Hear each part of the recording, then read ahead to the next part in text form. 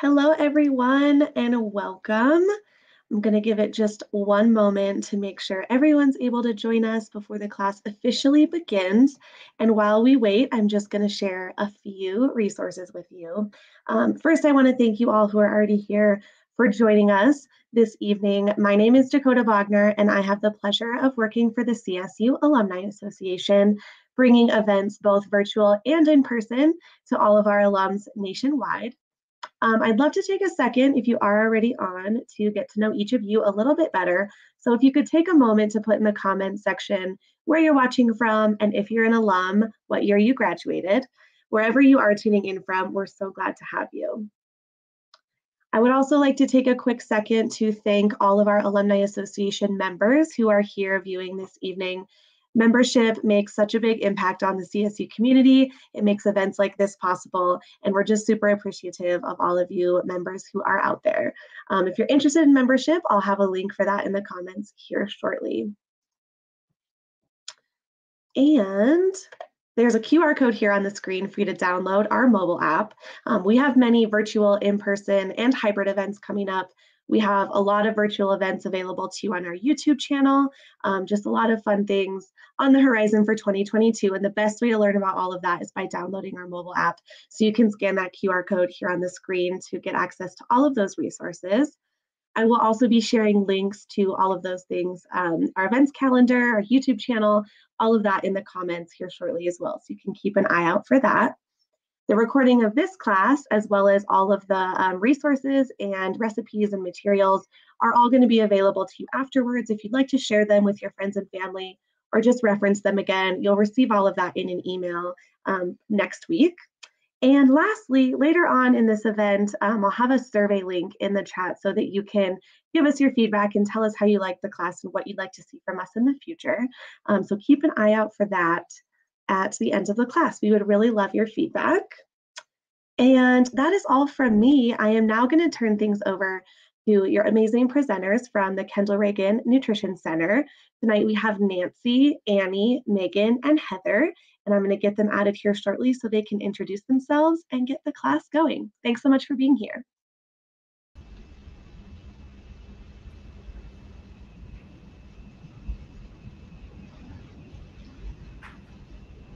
Well, hi everyone. My name is Nancy Ganem. I'm the graduate teaching assistant at the Kendall Reagan Nutrition Center, and I'll be leading the cooking class tonight along with Heather, Megan, and Annie.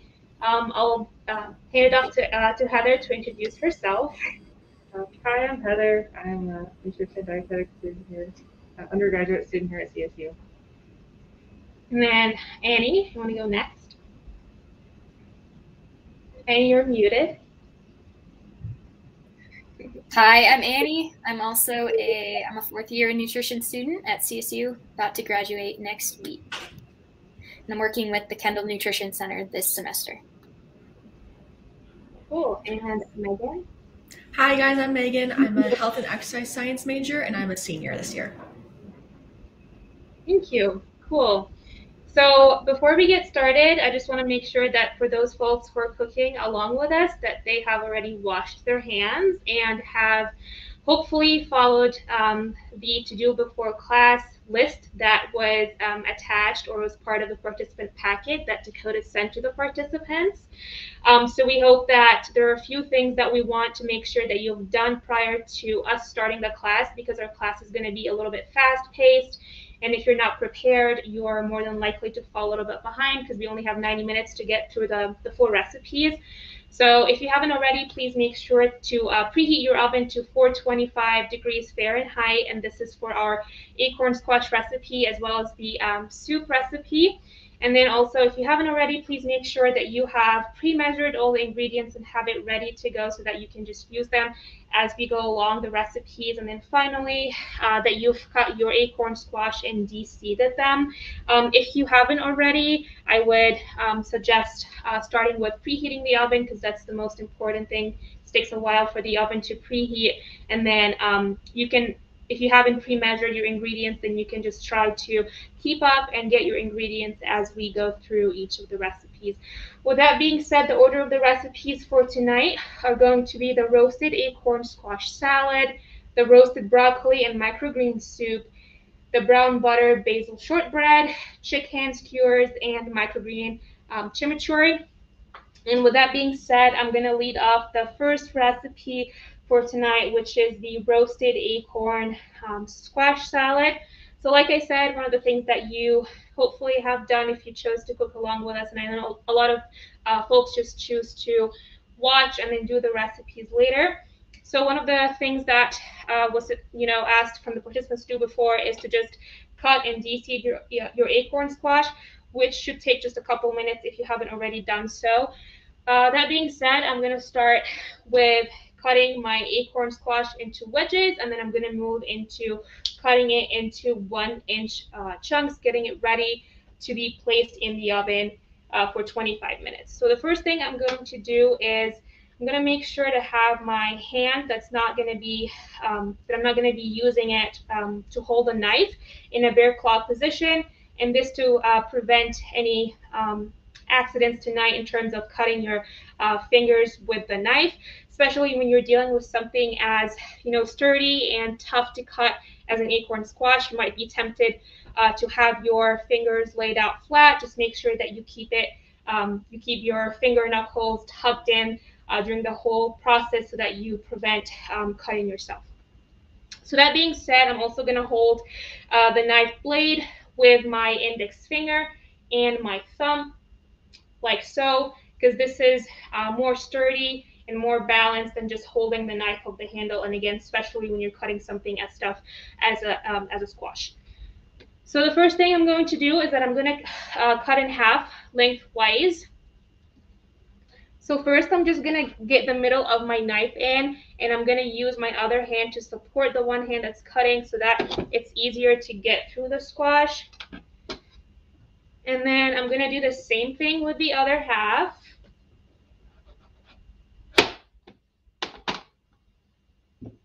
And then what I'm going to do next is that I'm just going to cut this in about, I'm going to try to do 3 wedges.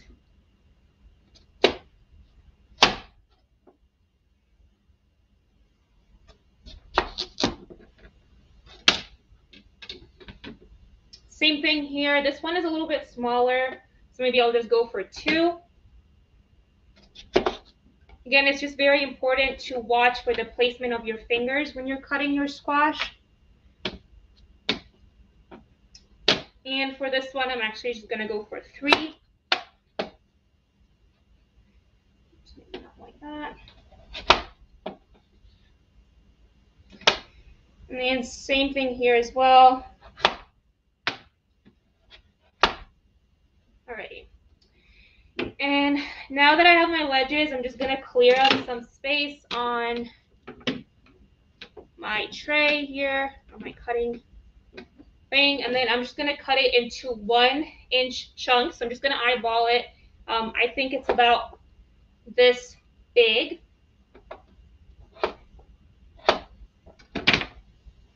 And I'm going to place it on my tray for now. So I'm just going to go through all my wedges.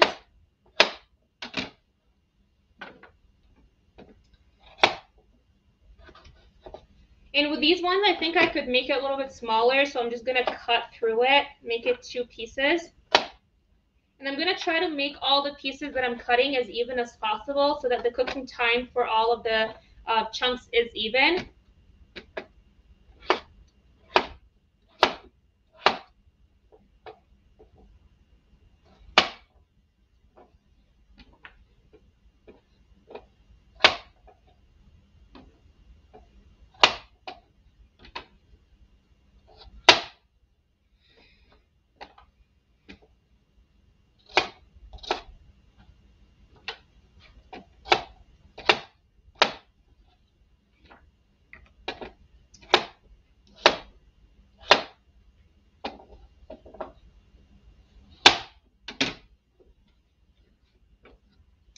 And then for those folks who are cooking with us, if at any point you want us to slow down or you feel like you just need some time to catch up, feel free to send a message in the text box, and then we will slow down so that we're all on the same page. And then I have my final wedge here. That's it. And then now what I'm going to do is just toss my acorn squash with a tablespoon of olive oil. So I have my measuring tablespoon over here. I'm just going to evenly spread that over the squash. And then I'm also going to be adding 1/4 teaspoon of salt and 1 teaspoon of smoked paprika. So I've already measured that before the class. So I have all of it over here, and then I'm just going to sprinkle that over squash here. Again, that's a teaspoon of paprika and a 1/4 teaspoon of salt. And then I'm just going to mix that using my hands just to make sure they're all nice and evenly coated with our spices and the olive oil. And then I already have my oven preheated to 425 degrees Fahrenheit. So I'm already done over here with cutting the squash and spreading spices all over it. So I'm going to place this in the oven 425 degrees for 25 minutes. And then I'm going to hand it over to Annie to get us through the soup recipe. So next we're going to be cooking the broccoli and microgreen soup. Microgreens are going to be highlighted in a lot of our recipes today. They're a great addition to dishes, and one of the best aspects of them is that they can be easily grown year-round because they can be grown inside with very minimal effort. So go ahead for this recipe, start by preheating your oven to 425 if you haven't already. Then we're going to go through chopping our broccoli, our 1/2 of an onion, and our 3 cloves of garlic. So for our broccoli, we have, this is pretty small, so I got 2 heads of broccoli. So we're going to start by cutting the bottom off just to get rid of some of that tougher part of the broccoli. You should leave about 1 inch to 2 inches, maybe right directly under where the broccoli starts to branch. Go ahead and pull off those excess leaves. I'm going to do that with the other one as well. All right, so from here we have our cleaned up broccoli. I'm going to just start cutting them where they branch off. So each little branch is going to be its own floret.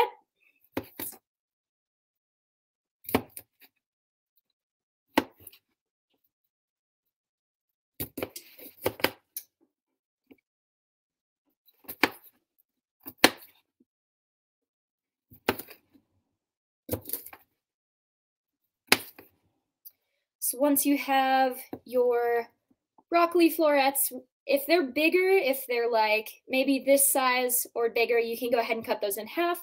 Safest way to do it is by placing the broccoli on its side and then just chopping right down the middle. And try to make sure that all of your florets are relatively the same size. If you'd like as well, you can kind of cut the ends off to make them just a little bit shorter so they're easier to work with in our soup. So go ahead and finish up cutting all your broccoli if you're cooking along with us. I will do the same thing, and then we will move on to chopping our onion.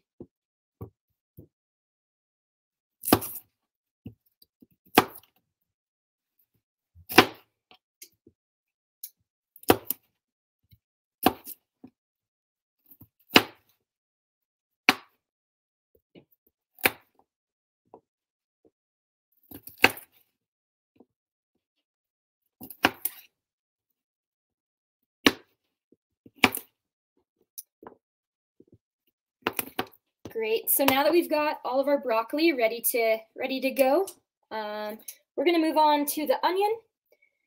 Start with about 1/2 an onion. If you have a full onion, go ahead and chop off both ends, peel the skin off, and then you can chop along with me here.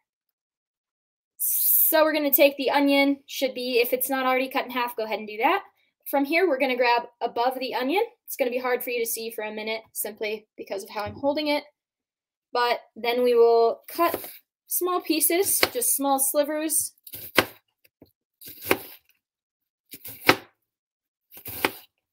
How you cut this is largely up to you. I'm going to cut it into smaller pieces because I think it'll fit better in our soup. So go ahead and then cut back the other direction. Again, like Nancy said, trying to hold in that claw grip so you don't end up cutting yourself. Now that we've got our onion cut, all you have to do next is finish peeling your garlic. So when you get that clove of garlic, go ahead and cut off just both ends right there. And then it should be pretty easy to peel off that dry skin layer.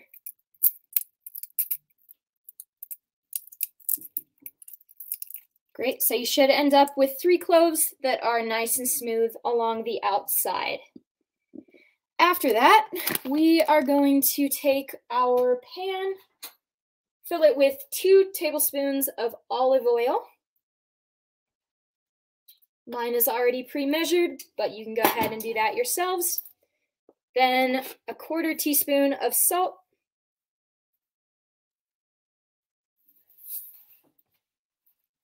And then throw those veggies into the pan.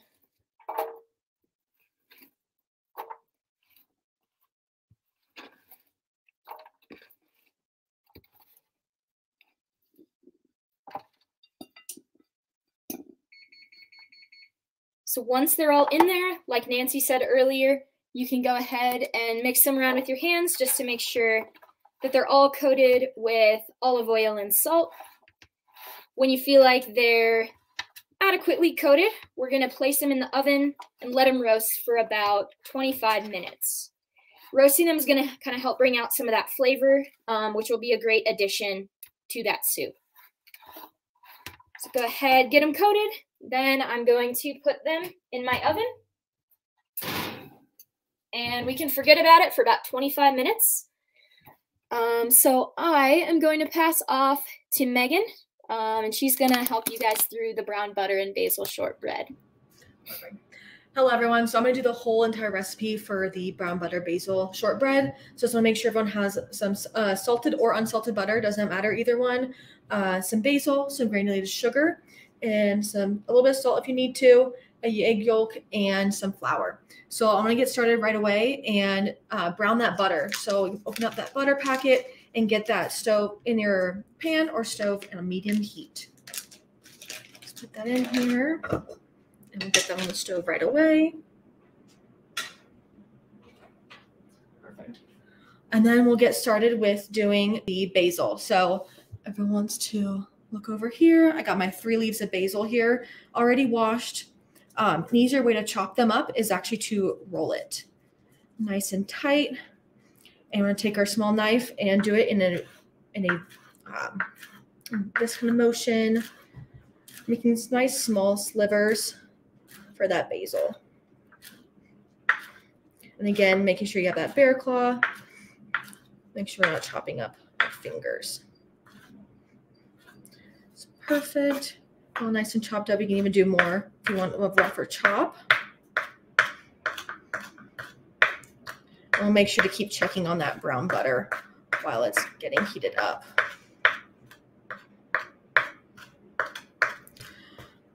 And so another fun fact is that basil is actually used as a medicine in like traditional Chinese medicine, and thought to have therapeutic properties. It was really cool. So again, just getting that more of a rough chop. Get that going. Perfect. So leave that on the side here.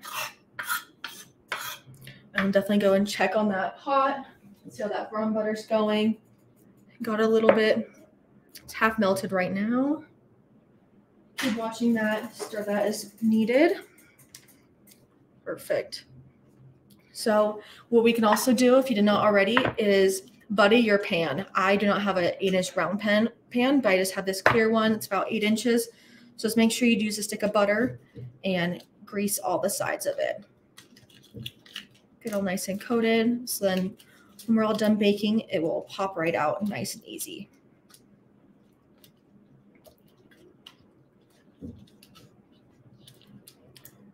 Perfect. Nice. Make sure it's nice and coated. All on the sides, a little bit higher on the sides, just in case when it rises up. Perfect. Set that aside. Put our butter back. Still give this more of a chop if you need to. Definitely check on that brown butter. Mine's slowly starting to go. Getting a little bit warm. Keep that stirring. And we want more of a brown amber color. And that's actually having the milk solids turning out into that color. That's why you get the brown from that. And it also is cooking out the butter, which will give you that really good nutty aroma from that brown butter. So we're just gonna keep watch on this pan with the butter right now. Should be done somewhat soon. Takes just about a couple minutes, about 3 to 4. Stirring that with a wooden spoon. All right. And then if not, so I'm using salted butter already, but again, if you do have unsalted butter, just make sure you have just 1/4 teaspoon of salt to put in that recipe as well.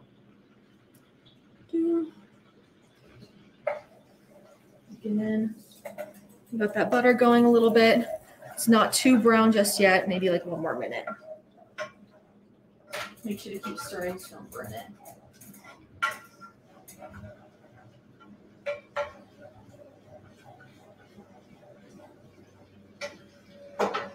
Almost there.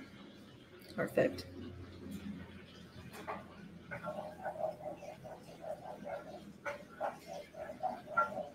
So you're gonna start smelling that a little bit of that nutty aroma and seeing that amber color come out soon with the butter. And then we're gonna place it in a mixing bowl and let it cool.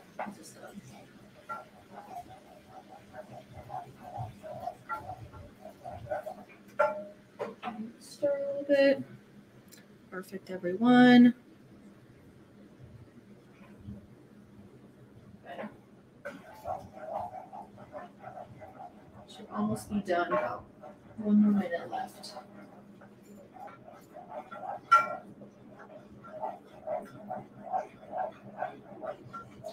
So we want to make sure this butter cools at the end so that we're actually not cooking the sugar or the egg yolk for this recipe. Mine seems almost about done. It should be really bubbly and almost fluffy looking. And you can see that amber color right in the bottom. So we'll turn that heat off. Trying to show you on camera. So it should be a little bit fluffy and buttery. And so we'll put that in our mixing bowl right over here and let that cool down for a little bit while they get all the other ingredients ready. Perfect. We'll set that on the side. So another thing I wanted to show you guys is that when we measure out some of our ingredients, we can scoop it in, and if there's a little extra on top, you can take a spatula and we can scrape it along the top and push it all away so it's perfectly ready. So we have 1/3 cup of sugar already ready on the side. Put this away. And we'll get our flour ready and do the same thing with both of those. Another way to help with your flour, if it's hard on the bottom, you can scoop it up and get it fluffy again. Get it all nice and fluffy ready. Then we'll take our 1/4. Again, we'll just scoop it and cross the top to make sure it's all even. Perfect. We have our 1/4 cup and we have our 1 cup. So make sure you have one cup of flour and 1/4 cup of flour and 1/3 cup of sugar. Perfect. Put that on the side.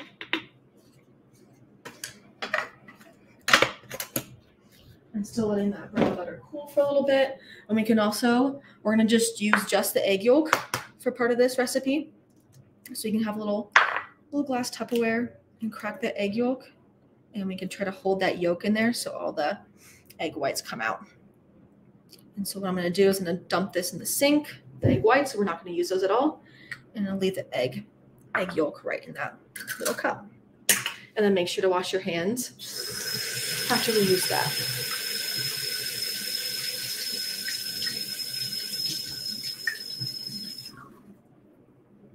Perfect. Get everything ready. So now that we have everything ready, again, if you did not use unsalted butter, make sure we have 1/4 teaspoon of salt as well on our plate here. So, perfect. Check the temperature of here. It's getting somewhat cool down. Let's see. So actually using the egg yolks will give the shortbread some kind of healthy fats, preventing the shortbread from separating. And definitely, like I said before, flour easily settles at the bottom. So if you use a whisk and stuff or any kind of spatula to help get it fluffy again, that will be good. All right. This seems pretty cool. So again, we're gonna get started. So let's add the sugar. So 1/3 cup of sugar. It's gonna go in here right away. And you wanna mix that together a little bit.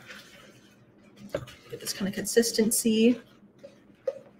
And then also add the 1/4 tablespoon of salt if you did not already. Mix that together. All right.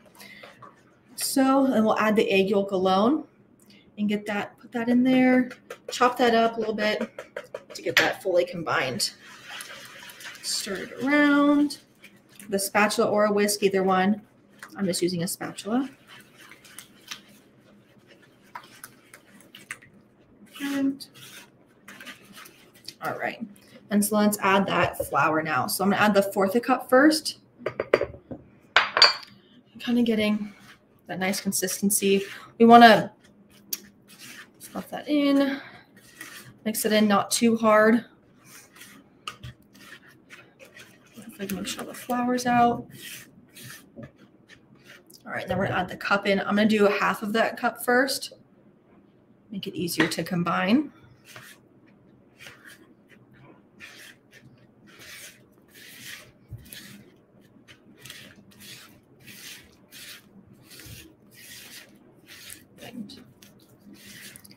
And then right now with this, we're getting kind of a little bit harder. I'm gonna add the basil in there.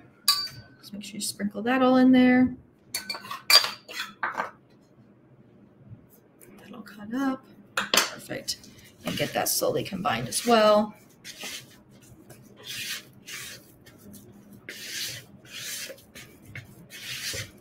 Perfect. And we're gonna do that last cup. Perfect. And to be a little bit harder combining this. Just don't have too much liquid in here. So really make sure all that flour is incorporated.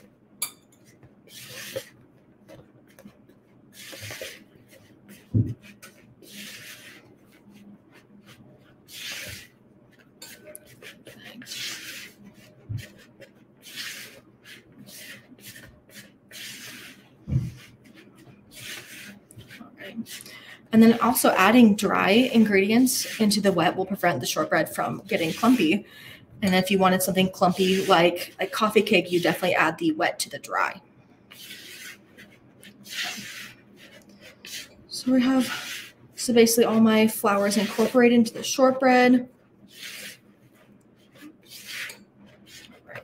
So we're gonna end up getting our greased pan out. We're gonna place all of our ingredients in there. And we're going to press it down and flatten it out. You can use your spatula or your fingers, whatever you feel like doing. Get that all even.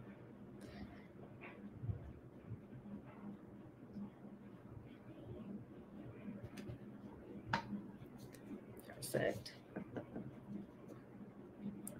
All nice. And sometimes you can get a little fancy with your shortbreads by cutting them afterwards when they're hot. You can put little cutting things and make little trees or whatever's fun and festive.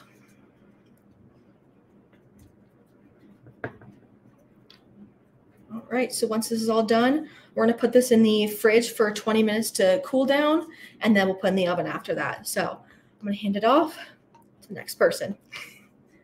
Thank you.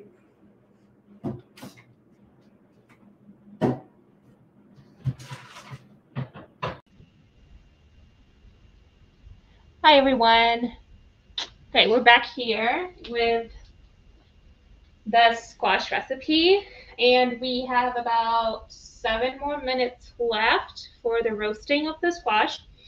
So in the meantime, let's get the other ingredients for the recipe ready. So our recipe calls for 2 garlic cloves. So I have that right here.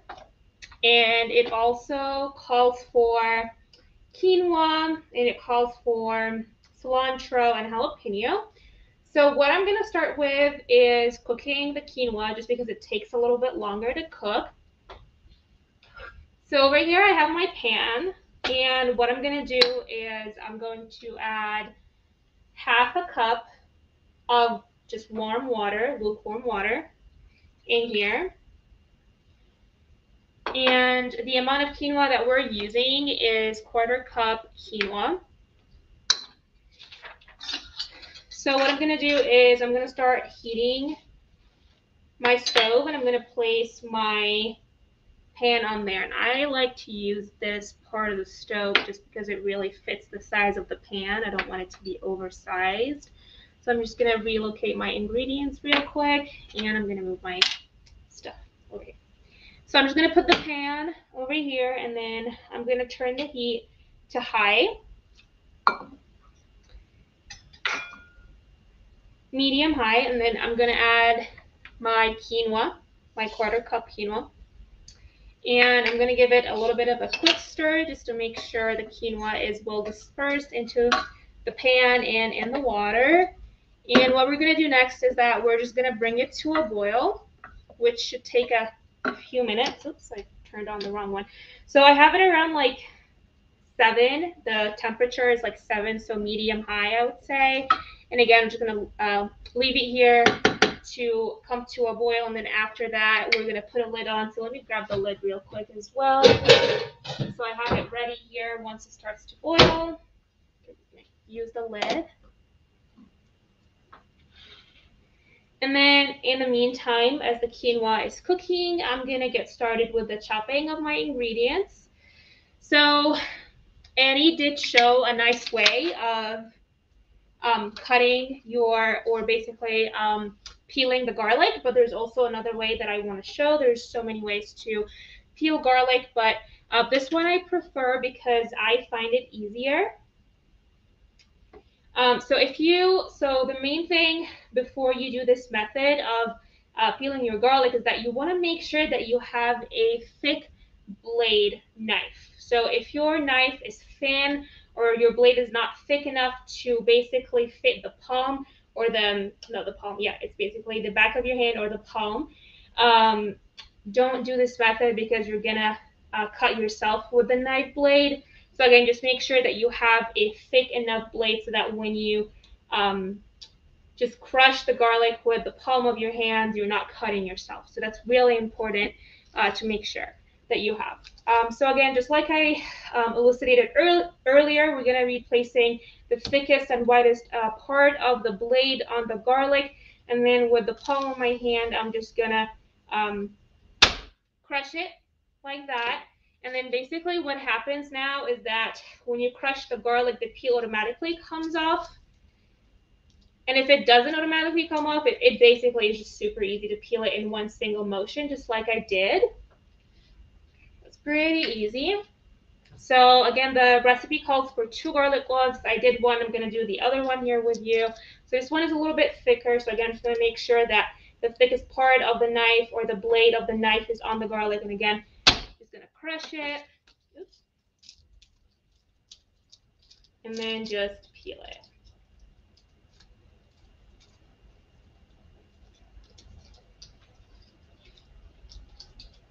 And then I'm just going to remove the excess peel that fell on my cutting board.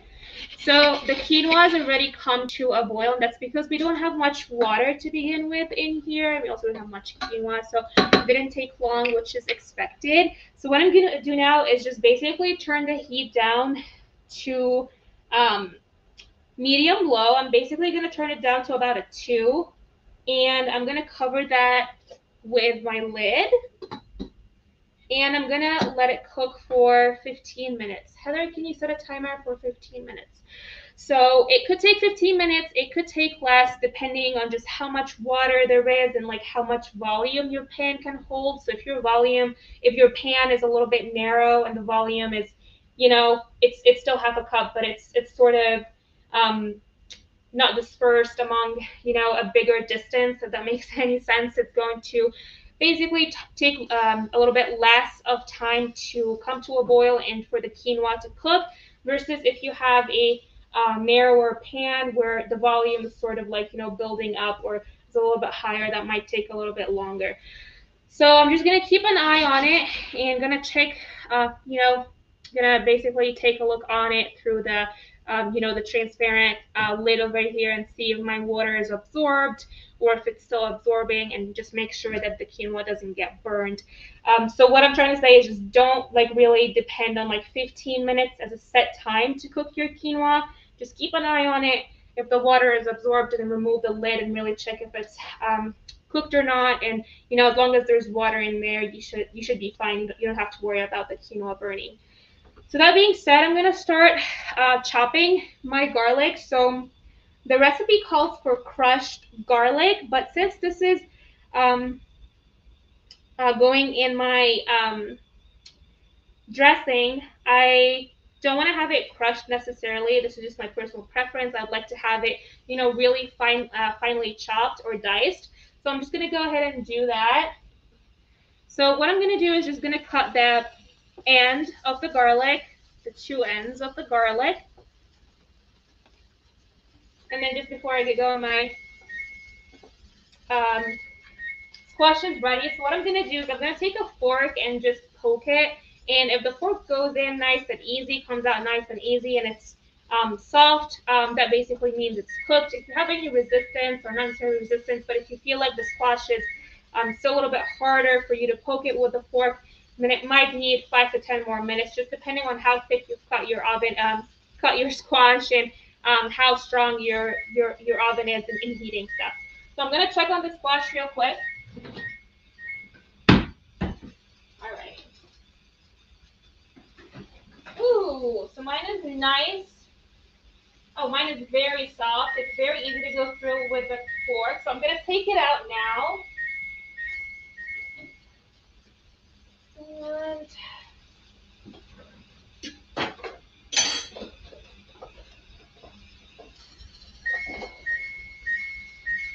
I'm just looking for some towels to place my squash so it doesn't burn my kitchen counters.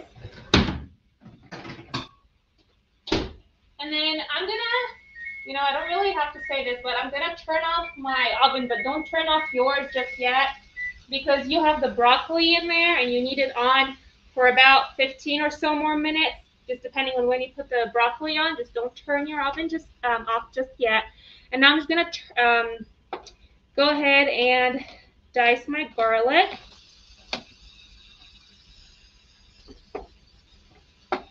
Again, I'm cutting the ends of the garlic first. I'm not gonna eat that.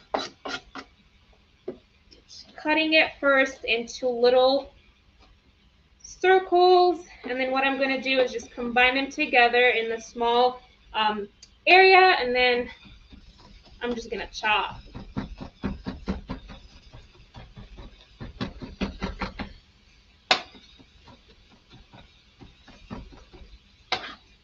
So I really like garlic in all my foods. So if you feel like you're the same way and you want to add more garlic, feel free to do that. And also for the seasonings that we have used to season the squash, we've used paprika so far and used salt. If you feel like you want to use something else, you can definitely do that. You can use garlic powder, onion powder, in addition to the paprika, or take it out. You can use crushed pepper, just really whatever seasonings you like to have on your squash and whatever you like to taste when your salad is ready. So I like the thickness and the size of my garlic, so I'm just gonna leave it like that. I'm just gonna take it out from my cutting board and just put it in a bowl, just like to create space for other stuff on the bowl. And this. Heather, how long's left? 15 minutes? 10? I'm gonna just quickly check on my quinoa.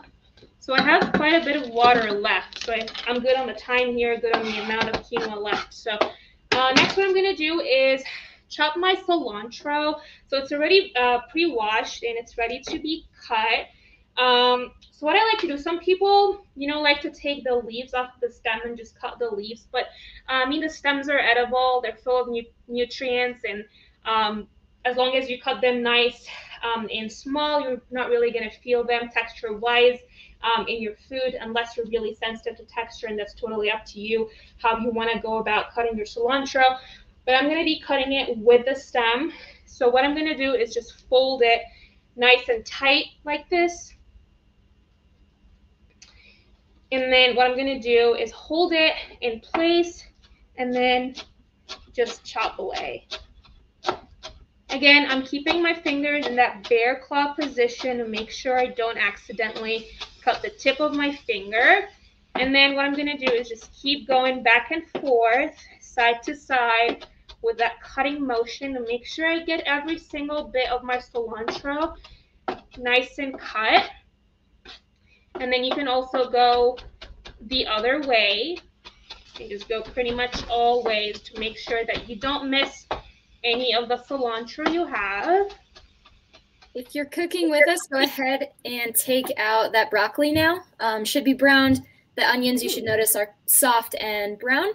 And you can go ahead, set those out, and reset your oven to 375 so we can put the brown buttered basil shortbread in after this. So go ahead, finish with Nancy, and then we'll go back to the soup. Take out that broccoli. Thanks, Annie. So I'm just going to reiterate. So it's time to take out the broccoli, the onions, and the garlic for the soup recipe from the oven. And then don't turn off your oven just yet, but turn it down to 375 because that's the temperature that we're going to place the shortbread in once we take it out from the fridge. I'm going to check on my quinoa here real quick. Still have a little bit of liquid left. So I would say I would give this like 5 more minutes, if not less. And then I'm going to take it off the heat. And then I'm just going to move my cilantro to the side a little bit and take more space for my final thing that I'm cooking, for the final thing that I'm cutting here in this recipe, which is the jalapeno. And I like to wear gloves when I'm cutting these, just because sometimes they're a little bit hot, and it's really hard to get rid of that, spiciness off of your fingers. And, I tend to touch my face quite a bit. So I'm more susceptible to getting that into my eyes, and it's not fun. So I just want to protect myself. If you don't have gloves, though, I would just say you can use your fingers, but just make sure really wash them thoroughly after you've cut your jalapeno. So there's so many ways to cut your jalapeno, and we're only using half of it. But honestly, I might just use the whole thing because I'm not going to use jalapeno for any other recipe anytime soon, so I'm not going to let it go to waste. So what I like to do is, just like I said, or like I just did, I cut it in half first, just like I did, like that. And then I cut it in half lengthwise. And then what I like to do is, just using a teaspoon or something, I just want to scoop out the seeds or whatever that's on the inside. I think seeds is appropriate to use to call that. So I'm just going to do that for both halves over here. And then what I'm going to do next is I'm just going to go ahead and dice. I'm just going to fold them over each other like that. And I hope you can see things well over here. And then just cut. And just depending on like how, how much you want to feel them in the dressing and the salad, you can decide how big you want them to be. I don't want to, be chewing on them for too long or something in my salad, so I'm just going to cut them nice and small.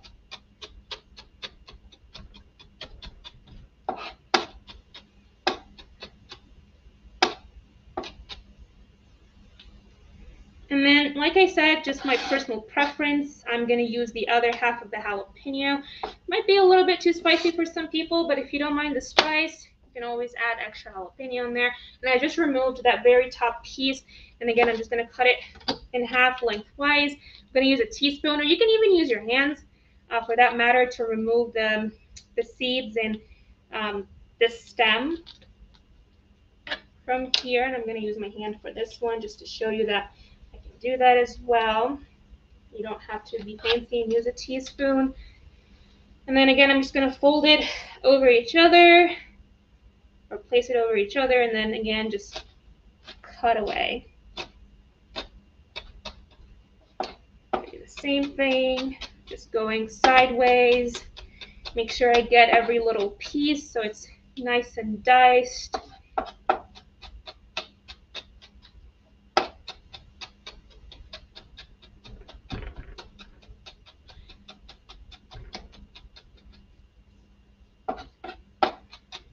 Okay, so it looks good to me. It's nice and finely diced. Oops. And I'm just gonna quickly check on my quinoa as well. It's nice and cooked, and I'm pretty much out of liquid. So it's time to take it off the heat. So I'm gonna take my quinoa off the heat. I have some stuck to the bottom, so I'm just scraping them, and they're not burned or anything. They're just barely stuck. So I just removed them. Keep it on the side. Turn off my stove top.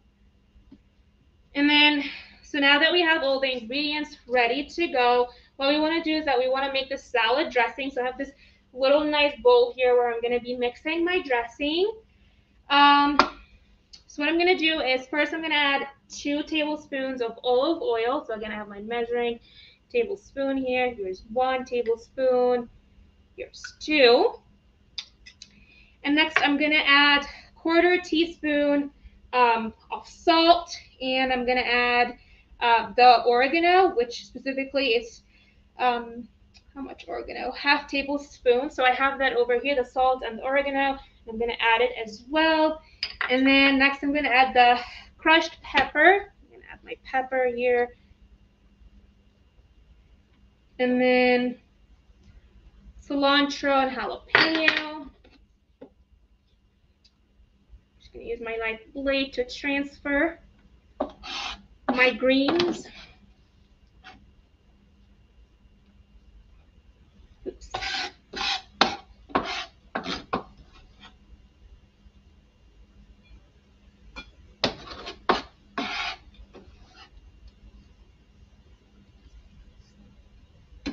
Okay, and then now I'm going to add the tahini and the apple cider vinegar. So I'm going to grab the tahini from the fridge real quick. So it's already pre-measured, and specifically we have 1 tablespoon of that. So I'm going to add it in.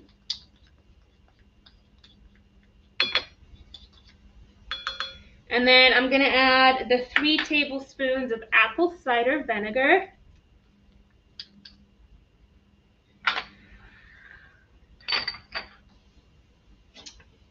And I'm just going to whisk, actually not mix, so I need a whisk. Where is it? It's right here. So I got my whisk right here. I'm just going to whisk everything so it's homogeneous. The olive oil, tahini, apple cider vinegar, salt, oregano, jalapeno, cilantro. I think I got everything. Smells really, really good, although I have my mask on, but it's very fragrant that I can still smell it. Pretty good, looking very homogeneous. That's what it looks like. I don't know if you can see it. Alrighty, so I'm gonna put that on the side. If you're not planning on eating your salad right away, or if you're not planning on using the dressing, I would just cover that with some saran wrap and put it in the fridge. I think it would last for about 2 days. It's good to just, keep it for 2 days, and then if you don't consume it within 2 days, throw it out, make another one. It's pretty simple, as we've seen. Just a few steps, a few slicing and dicing here and there. Super nice and easy. So next we are ready to actually make our salad, put it together. So over here I have the serving bowl that I'm going to be using. And I'm going to grab my quinoa.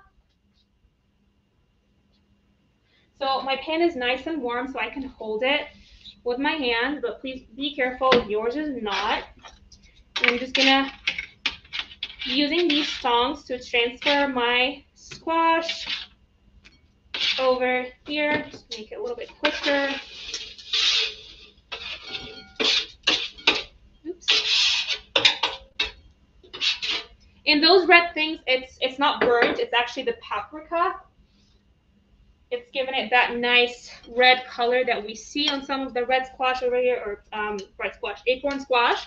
So I have the squash here, and then I'm gonna add my cooked quinoa.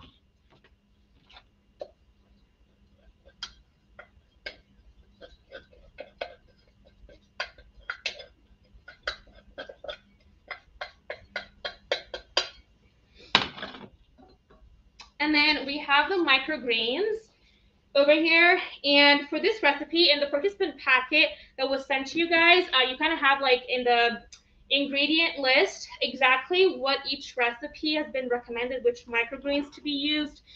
And over here, I believe I'm using the carrots and the mustard microgreens. Correct me if I'm wrong, but you can use any microgreens you want in this recipe, or for that matter, any other recipe. So we have half a cup of microgreens over here, and I'm just gonna add it over here to my salad. Next thing, I'm just gonna mix it. Oops. I always have a hard time with these tongs. There we go. You know, maybe using a bigger bowl would help. But here I am, I did it. It's just the right size, so it's a little bit challenging to get everything in the bowl, or to keep everything in the bowl while mixing.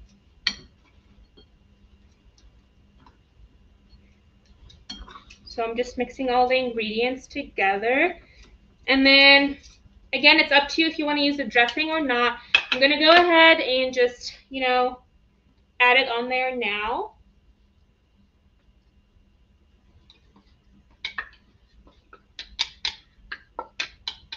And then mix just a little bit more, because it's not really liquidy, so it's not like a vinegar sort of, you know, olive oil dressing. It's a little bit viscous, so you just really need to mix it in there. Make sure you have it coating the rest of the salad.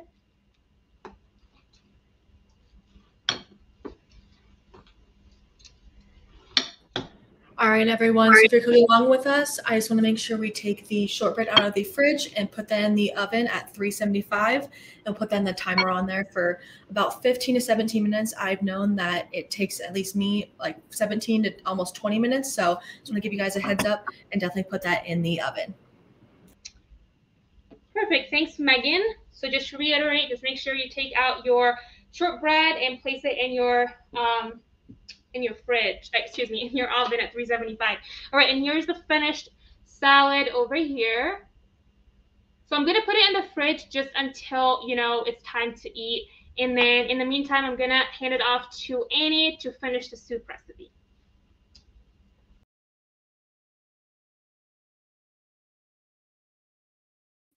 Okay, so we're gonna move on to the soup. We've got our broccoli and onions and garlic in our pan. Test the pan, make sure it's not hot before you grab it. If it is, go ahead and grab it just with a hot pad. Once we've got it in our hands, we are going to take a spoon to help us put it into the blender. So I've got my blender here. You can use a food processor as well, if that's what you have.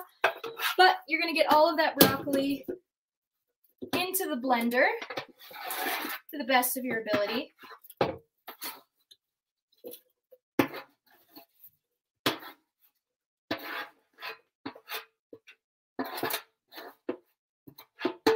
And now we're going to go ahead and add our other ingredients. Mine are all measured out, but you need about half a can of cannellini beans, a little bit softer beans, so they'll add great texture to our soup. They've also got a really good flavor. So go ahead and put those in the blender as well. Then you're going to add, you should have about 1.5 ounces of feta cheese.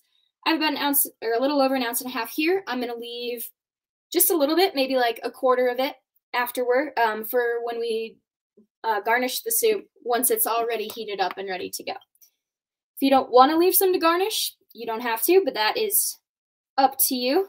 So the rest of what's in my bowl here, I'm going to go ahead and put that one in the blender as well. Wouldn't be soup if we didn't add broth. So we have 2 cups, already pre-measured, but it is a low sodium veggie broth. Going to add a lot of flavor without having as much salt as a regular broth would have as well.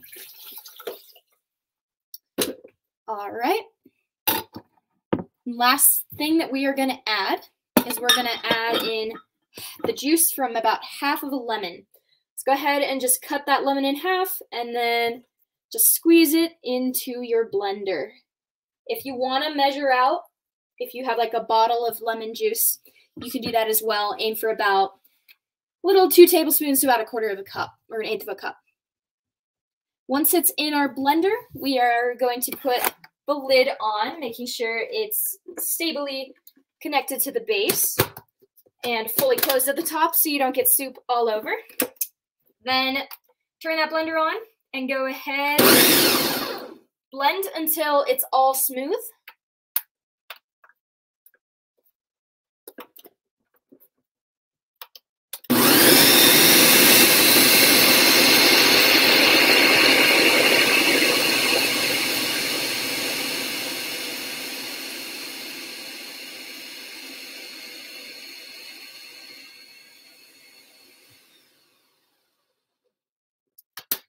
If you're concerned it might not be, go ahead and check it. If you still see quite a few pieces of broccoli or chunks of anything else, you can go ahead and reblend it. But mine looks pretty good. You can see we've got kind of a smooth consistency. There is a little bit of texture there, but that's to be expected because we're putting a lot of veggies and fibrous foods into that blender. Now we're going to add it to a medium saucepan. So go ahead and get that poured in. Then from here, you are good to just let it sit.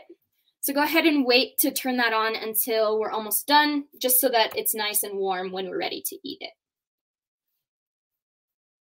So now I am going to go back to, I'm going to go to Heather, who's going to help us with the chicken skewers with microgreen chimichurri.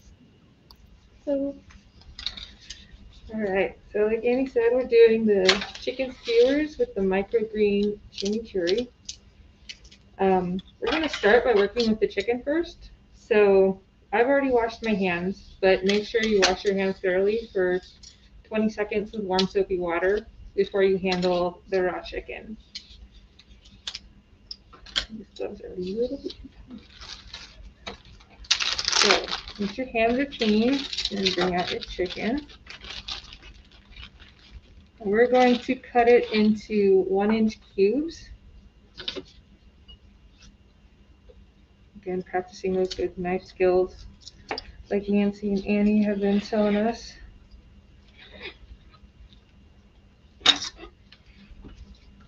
And if you have a preference to use meat, the meatless option, you can use tofu for this. There's also plant-based chicken out there, but you'll need to prepare that according to the instructions on the package,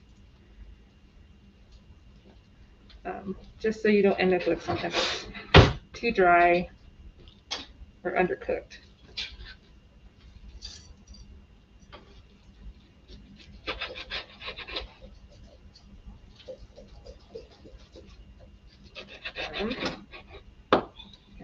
Again, along the lines of food safety, if you're making this recipe using frozen chicken, the safest way to defrost chicken is to do it in your refrigerator.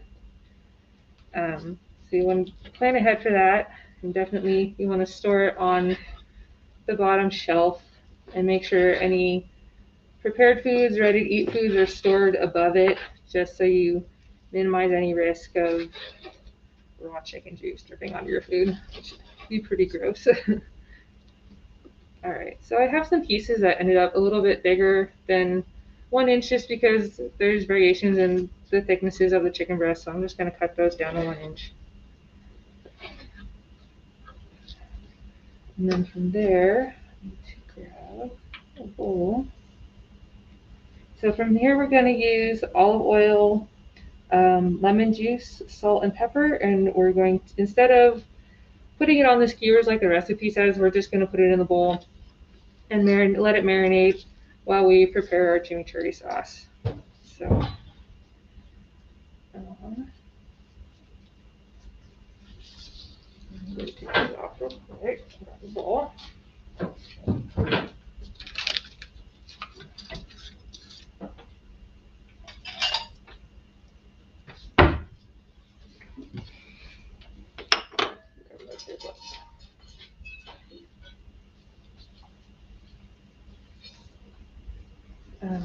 You can also add veggies to your skewers. These are just chicken and chimichurri sauce skewers. So if you want to add some vegetables and cook them, you could probably, it would be better to grill them probably, and then add them, and you can cook them with the chicken.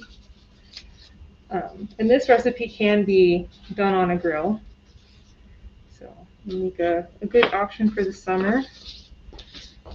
And keep the heat down in your house. Alrighty. Add my olive oil.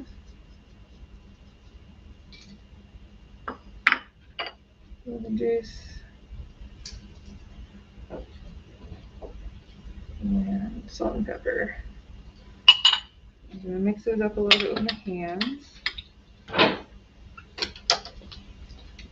And since we are going to the chimichurri sauce right after working with the raw chicken, absolutely wash your hands thoroughly in between. All right, just going to let that set aside for now.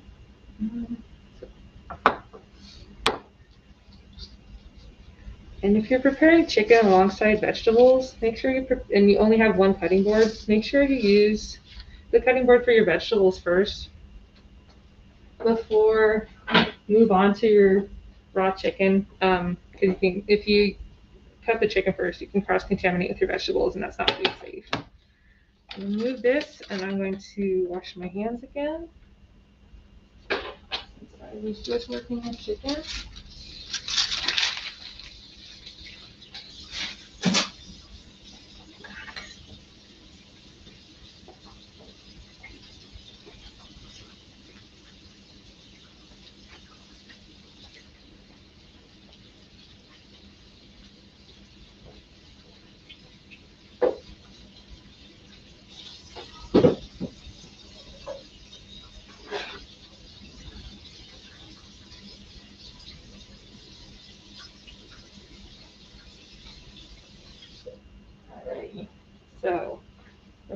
So we're going to grab my blender real quick.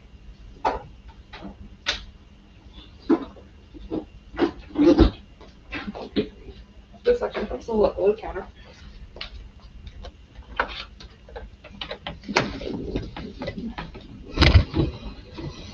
There you go. Alrighty. And then we're going to take our microgreens, our red wine vinegar, a clove of garlic, lemon juice, olive oil, and salt. And we're just going to blend it. So I'm going to add all these in here.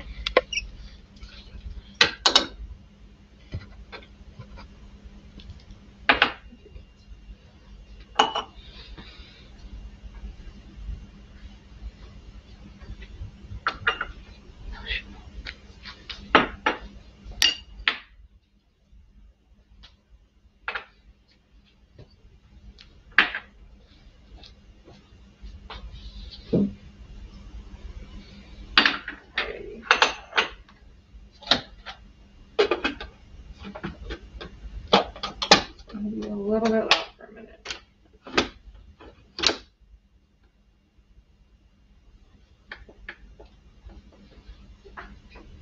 It has to be placed in a specific way. Let me try to figure it out. It was not. It was locked. Then.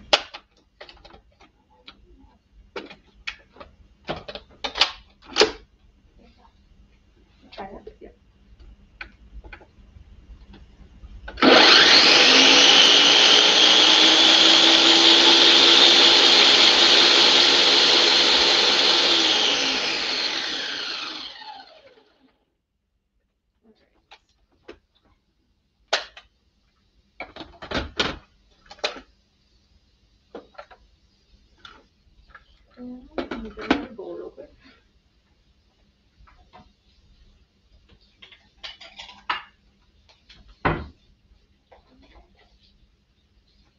just going to pour this into a bowl and we're going to set it aside in the fridge.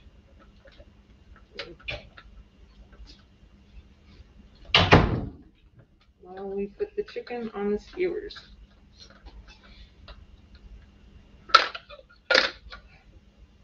Yep, I did that last time too. Forgot about it.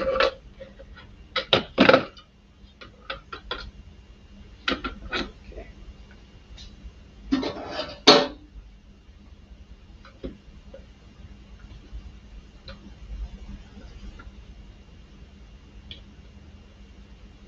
Alright, I'm gonna put that in the fridge real quick.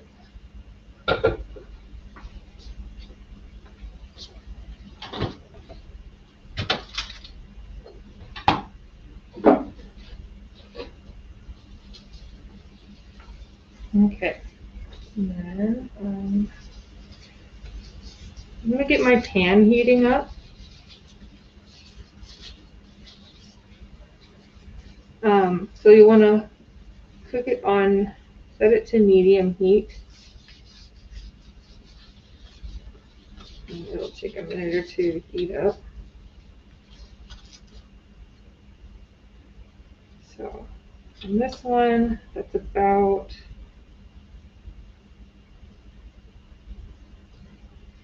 a 6. I can't, it's hard to see the numbers on this one, but okay.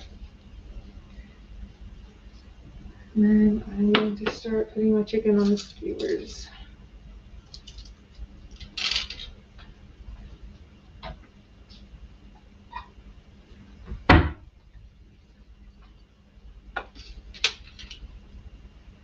You want to divide the amount of chicken onto your skewers as evenly as possible.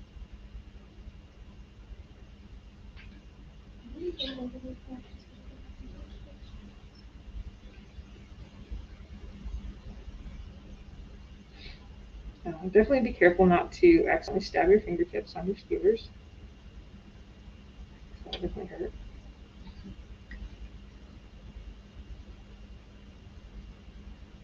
And if you have bigger pieces of chicken, you can kind of balance out the amount on your skewer by putting on smaller pieces of chicken. I've got a really big piece right here. Some small pieces on. And depending on the size of the chicken breast you use, you may have more than what, more chicken than will fit on 4 skewers, so you just use more skewers. I'm just going to set these on the plate while my pan heats up here.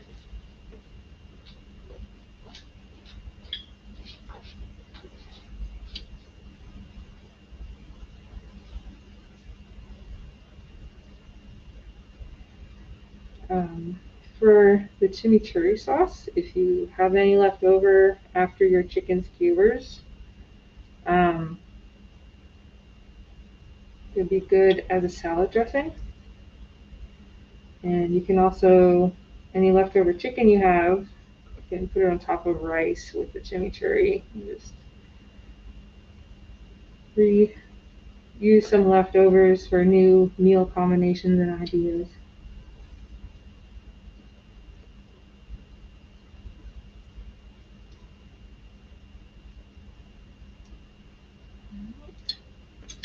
It does take a minute to get all the chicken on the skewers.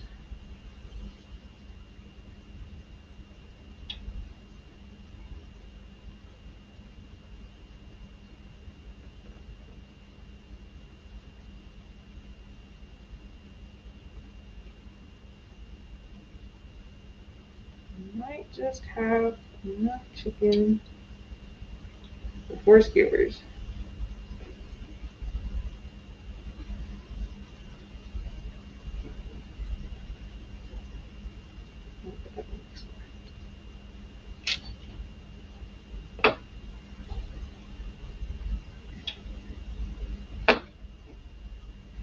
So something that you can do after, again, along the lines of food safety, after you finish getting your chicken on the skewers and they're in the pan and cooking, is Wipe down your counters and disinfect them just because we have been working with raw meat. It's just good practice to keep those surfaces clean and sanitized.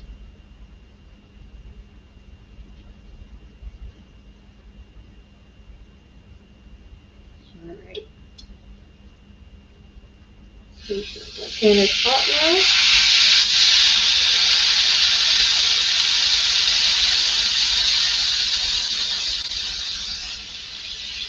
So we're going to cook these for 5 minutes. And we're going to rotate them so that each side of the chicken is getting cooked. But we'll do that at 5 minutes.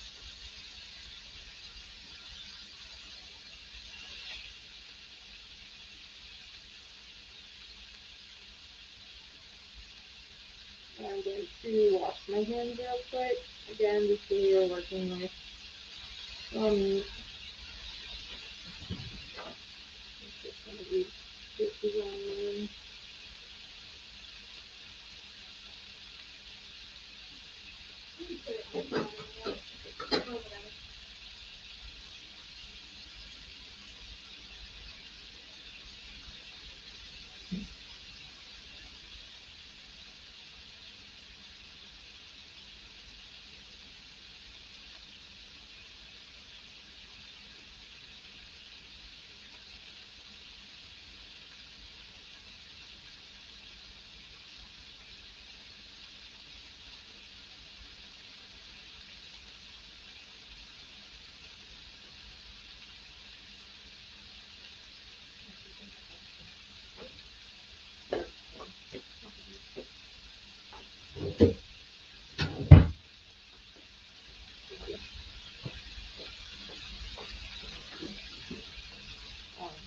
And a good tip would be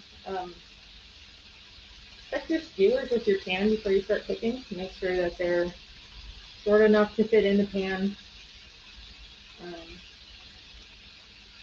I wasn't able to do that with this recipe, so my skewers are a little bit long.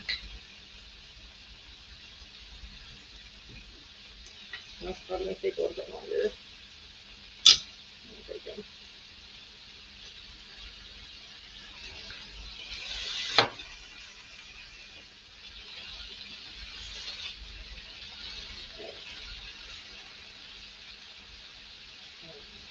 If you're using a grill and you're using bamboo skewers, you definitely want to soak them beforehand.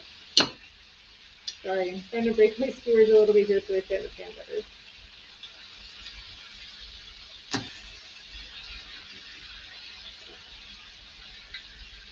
better. Soaking them will prevent the skewers from burning on the grill. If you're using them in an oven, you should do the same as well. Annie, did you need to interrupt real quick? Yes. Yeah. Now is a great time to go ahead and put that soup on. I'm going to put it on a low to medium heat, around level 4 on my stove. Depending on the power of your stove, you may want to go a little bit lower than that, or a little bit higher if it tends to be kind of slow to heat up. But we're going to go on 4, cook for about 10 or so minutes. You want to see small bubbles starting to rise from the soup to indicate that it's simmering. Let it simmer for about a minute or 2, and then go ahead and take it off, and we'll garnish with our microgreens, our feta, and our sunflower seeds. Perfect. And while both those things are on the stove, let's take out that shortbread. It should be nice and golden on the top. Take that out. I'm placing my cutting board so it's nice and easy to cut. So I'm going to cut it right when it's still warm. I'll show you. So the recipe calls for 6 slices. I'm just going to do an 8 since mine is a square pan. Just make sure to cut that nice and easy. And down the middle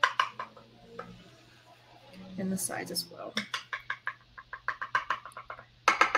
All right, so now that that's all sliced up, place it on a cooling rack to cool. I'm just gonna place it on the top of the oven. Make sure to turn your oven off now. We're not gonna use it anymore. And that is it. So let that cool, and we can have that enjoyed later. So make sure don't touch it for 15 minutes. Thank you. Thank you. I'm gonna cut. So go ahead and flip your chicken if you're cooking along.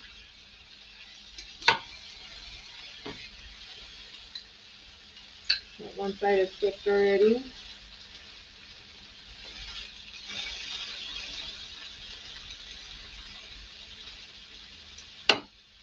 Grab the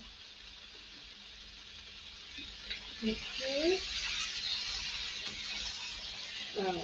If you have metal skewers at home, you can use those as well, especially for grilling. It's a nice reusable option for your skewers. It didn't quite split all the way when I turned it.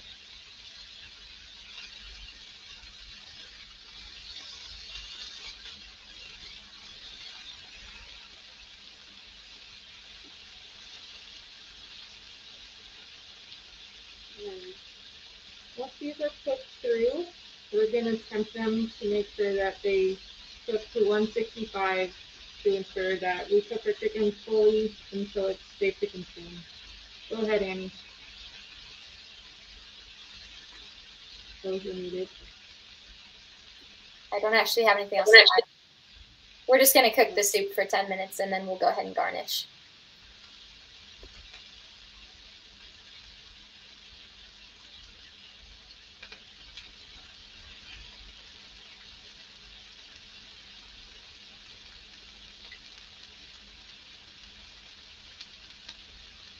So I'm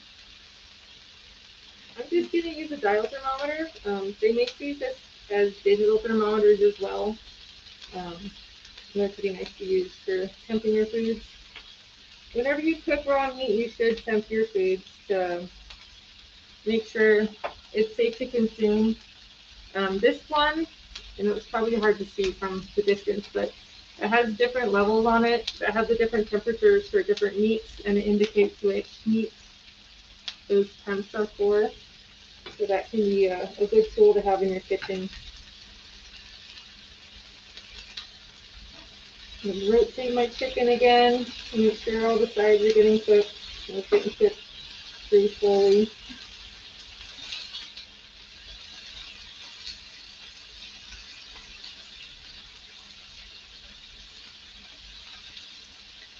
I'm going to grab another plate real quick.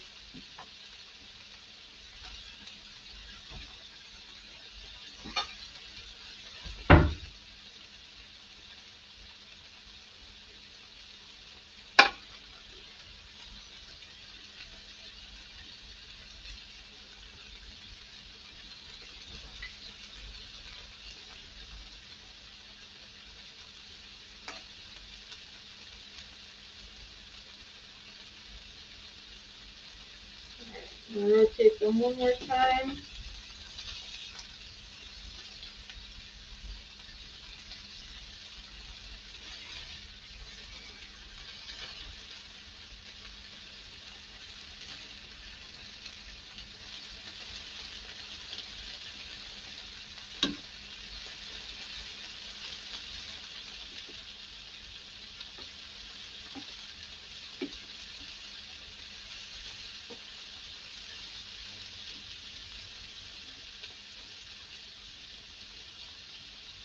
And if the chicken doesn't temp at 165, we'll just let it cook a little bit longer so that we get it to that internal temperature that we want it at.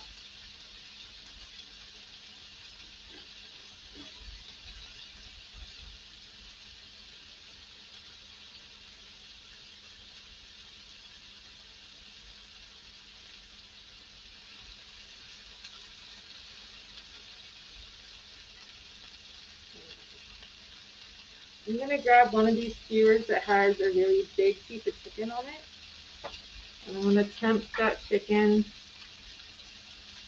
at on the thickest piece without touching the skewer or the plate, because that'll throw off my temperature.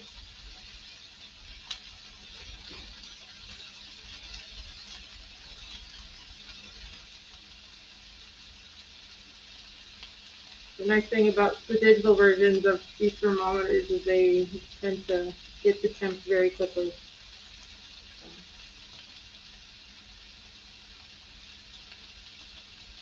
All right, our temperature is coming up to 170, so we're good to take it off the heat and plate it.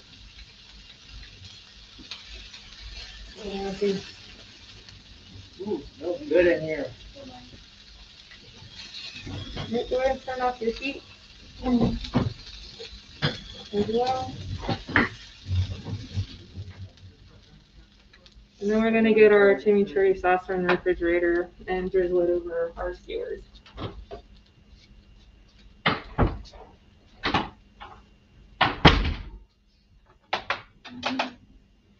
And mine is a little bit clumpy still, so if you would like a texture that's a little bit finer, you just blend it for a little bit longer when you're prepping your chimichurri sauce.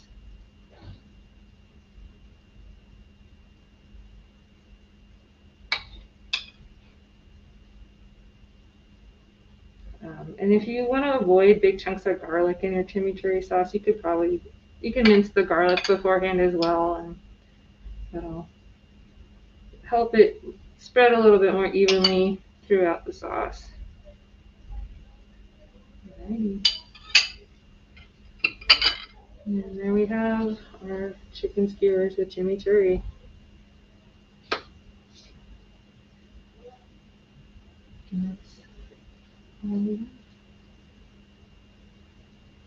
From a food safety standpoint, why are microgreens safety when sprouts are not recommended?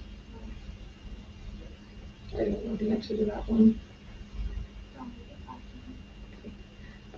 For the question on microgreens versus sprouts, currently I don't know the answer, so we'll have to get back to you on that one. I apologize for that.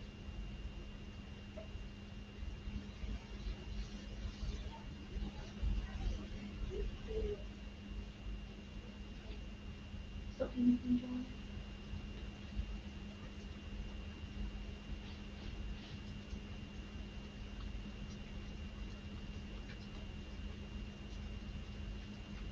I'm going to start packing up some of my dishes here.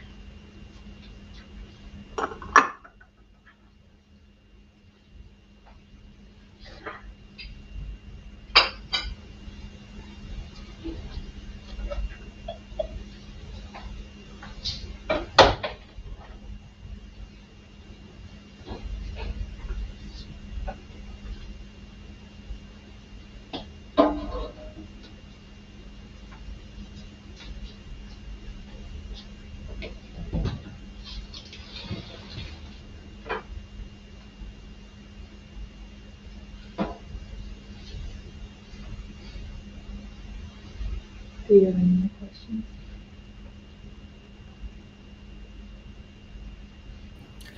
Perfect, everyone. So your shortbread should be nice and cooked. I plated it nice and cute with some basil leaves. So it should be nice and decadent. It should really round out this meal today. I hope you guys had a great time, and thank you for coming.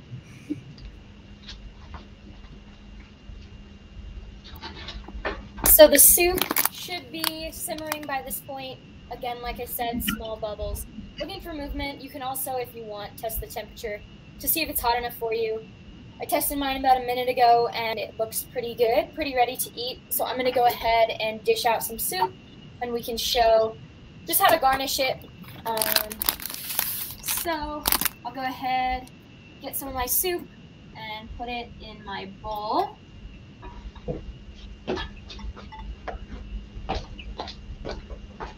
Alright guys, and over here I showed my salad. It's nice and ready, so we have all of the dishes for tonight. And just circling back to the question from the participant about the safety of eating microgreens versus sprouts. So I did look up some sources online, and the difference in the food safety making microgreens safer to eat is that in the process of growing the microgreens, they are exposed to a better environment where they have more ventilation and air circulation.